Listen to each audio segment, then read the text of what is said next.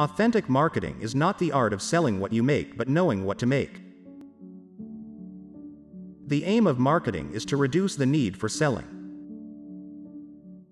Marketing is the creative use of truth. The aim of selling is to satisfy a customer need. The aim of marketing is to figure out his need. It is no longer enough to satisfy your customers.